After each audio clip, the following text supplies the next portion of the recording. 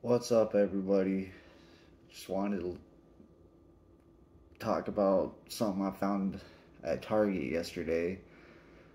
Just went in there just to drop off some prescriptions, and went scrolling down the toy aisle with my lady, and came across this awesome Ultimate Warrior toy. And as soon as I seen it, I go, "Honey, do we have do we have this one?" Which I was thinking, which was this one. This is the one I originally have, which turned out it wasn't.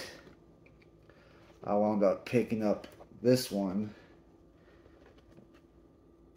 And the funny thing is she got so super excited when I saw this one, to the point where I had to get two of them. So I got two of them, one for me, one for her.